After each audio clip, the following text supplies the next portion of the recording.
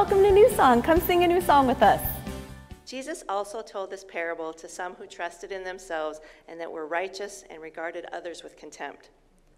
2 men went up to the temple to pray, one a Pharisee and the other a tax collector. The Pharisee, standing by himself, was praying thus, God, I thank you that I'm not like those other people, thieves, rogues, adulterers, or even like this tax collector. I fast twice a week, and I give 1/10 of my income. But the tax collector, standing far off, would not even look up to heaven, but was beating his breast and saying, God, be merciful to me, a sinner. I tell you, this man went down to his home justified rather than the other. For all who exalt themselves will be humbled, and all who humble themselves will be exalted. Word of God, word of life. Thanks be to God. Hallelujah. Say that with me. Hallelujah. Remember that H in there. We get them. They eliminate that H sometimes in the songs. I think we need hallelujah, right? Well, good morning. Good to be here. New song, let's pray. Father, may the words of my mouth and the meditations in our hearts be truly acceptable in your sight. For you, O Lord, are our rock and our Redeemer. Amen. Thanks to Ira. And Josh is working both sides at this service, too. He's just flipping around. We pay him for mileage for all the trips back and forth.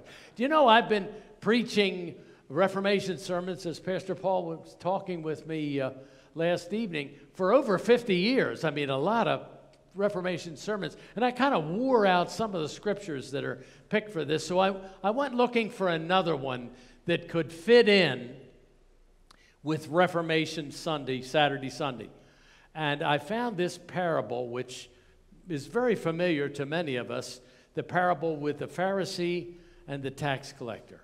And I thought, this is going to fit for one word that is the word of Reformation, and the word, frankly, for all of us as we gather here for worship and the expectation to be able to leave here freed from our sins because of Christ's act. And that word is justification. We talk about that in the Reformation all the time. Justification by faith through grace. Justification. Well, who is justified? Will you leave here today from New Song justified? That's our goal. Can we be? And we can't do anything about that. It isn't anything we'll do, but we want to reach that place where we leave here freed from the sins that we've brought in. Any baggage that we have, we can leave behind when we leave. That's the goal. But you got to watch out. Jesus is one who throws some traps in there, things that fool us. A lot of times, I'm wearing the Pharisees' tie, actually, here. The 10 Commandments. I hope it's not the Pharisees only, but it's the 10 Commandments. He built his whole life on the code of the law, on the law. And the 10 Commandments were part of that law. But the Lord sort of tricks us because we hear the Pharisees talk, and it sounds like he's the one that will be justified for all the things he lists that he can do, you know. And yet the Lord switches it on us. He's always doing that, kind of turning us upside down. The world is kind of upside down. We've been saying that through these services. The world is in an upside pandemic and everything else. A lot of upside down feelings in our world today. Well, the Lord can do that with this parable. If you're thinking that your money's on the Pharisee, you're going to lose. Because the one who leaves justified is the other guy, the one in the back of the church with his head down, praying a sinner's prayer. But let's look at these two. The Pharisee says, well, I obey the law. I'm an honest man. Well, he's not lying. He does obey the law. He is strict about that. He says he fasts, he tithes, he compares himself to others that he doesn't particularly like, including that tax collector in the back of the church, temple in his case. And then it dawned on me. He tithes. Wow. Hey, we're at the edge of a stewardship campaign. You're picking up your envelopes before the service so they don't have to be mailed to you or hand-delivered. This man tithes. I think there's a spot for him here in the church. We'll see if he gets justified. But nevertheless, that's his thought, that he He's very good at those things. And he wants to lead the good life, but he's not sure of the source of that life, which is God, not him. Everything doesn't center around him. He prays, but who does he pray for? He prays for himself. He's self-centered and self-righteous. His righteousness is something that Paul called garbage. Doesn't fit. And that's the trouble with him. And he doesn't like that tax collector in the back either. Matter of fact, he doesn't like sinners. Do you like sinners? I hope so, because we are one, all of us. We're here as sinners, bringing our thoughts to the God of grace, that graces our table with the sacrament of forgiveness. He does that. But not the Pharisee. He kind of despises all the people that God loves. And who does he love? Sinners. It's a good thing he does, because if he didn't love sinners, he wouldn't love anybody here. But he loves sinners. Not the sin, but the sinners, the people of all kinds, all over the globe. He loves all of us. So that's where he's wrong. Well, what about this tax collector? You'd think when you make confession, not just in church, but when you're thinking of things at home or wherever you are and dealing with what your life has been, some of the things that you're involved with, and maybe you're kind of thinking, I want to amend my life some. I want some things to be better than I've done in the past. I want to improve. I want to do some things better that I haven't been doing. I want to be able to tell you, Lord, all the things that I want you to renew in me that I need. Well, the tax collector doesn't do any of those things. He doesn't try to earn his way through the things that he might do. He simply says, God, be merciful to me, a sinner. A sinner. And if we're here, you're here because you're a sinner. That's one of the reasons you're here. Certainly the reason I'm here, I can tell you that, because I know I'm a sinner. And what is the church but a hospital for sinners who want to be well? It is not a museum for saints. We have enough saints. We need sinners who will be forgiven. And if they're forgiven, they will be justified. I want to go justified out of this place so I can share with others their opportunity to do the same. That's important, whatever. You know, and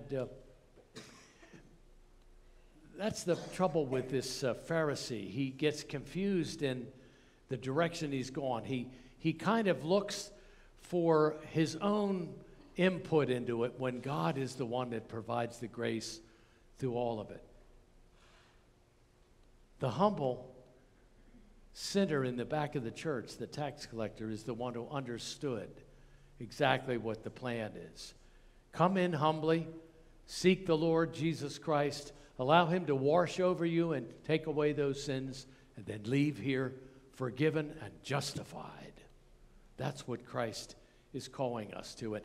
That's what Luther, this Reformation business, that's why this kind of sticks with me, because justified is part of this parable that Jesus told, and that's really the center of the Reformation. Was Luther was struggling. I'm a poor and awful creature. What can I do to save myself? You can't do anything, Martin, but yield to Christ and allow him to do it. And in the tower experience, we hear about him reading in the book of Romans, all kinds of ways in which he finally releases himself to let God do it all. And he does it all. God loves us, and he does it all the time, right? Loving us all the time, as we hear from our pastor all the time. That's the wonderful thing about it. It's all the time that God is grace-oriented. It's not just part-time, it's all the time. I don't do anything all the time well, do you? I mean, think about it, you know. I don't, but I strive to do some things that are right, try to follow that path that he leads, but the way for that path to be successful is grace. It's got to be through God's grace. What he did for us on the cross is everything. And Luther finally discovers that, and we see this where he puts these theses on the kiosk. The door is the bulletin board for the community, and the people are learning that grace is what it's about. I don't merit this forgiveness, but I receive it graciously from a God who loves me that much. And we have that wonderful gift of a sinner's prayer coming from that tax collector. It's very tempting sometimes to hear this parable and then say, boy, I'm sure glad I'm not like that Pharisee. But as soon as you say I'm not like that Pharisee, you see, you are that Pharisee. It's a trick question here. You have to be careful with this because the Lord wants us to make that leap to being that worst person that opens up to God by saying, I'm a sinner and I need your forgiveness. I know you have given your life through your Son, and I accept that gift of grace, and that leads me to be justified. That's so important for us. You know, I had the opportunity in my lifetime during the 70s and through the 80s to work with the Billy Graham organization at 7 crusades, major crusades. 2 were here in Las Vegas in the late 70s, early 80s, and during that period of time, we did it at the convention. We didn't have the Thomas and Mack then. He could have filled that for sure. But nevertheless, when I did the first crusade here, I was among a number of pastors that supported Billy Graham coming here to Las Vegas, Henderson. When we did that, we divided up responsibilities, and I was given the prayer before the offering. I kind of liked that, really, whatever. And when I did that, it was very successful. We had a lot of fun with the people. I like a little humor, you know, in sermons and in activities. I think it's important. A sense of humor is everything for me and has been for my ministry. So that was part of it. Well, the interesting thing is in Corinthians it says God loves a cheerful giver, right? You've heard that before. Isn't it better to be a cheerful giver than to be a Grinch about it? It's so much better. And you know the word cheerful in Greek, the word is hilarious.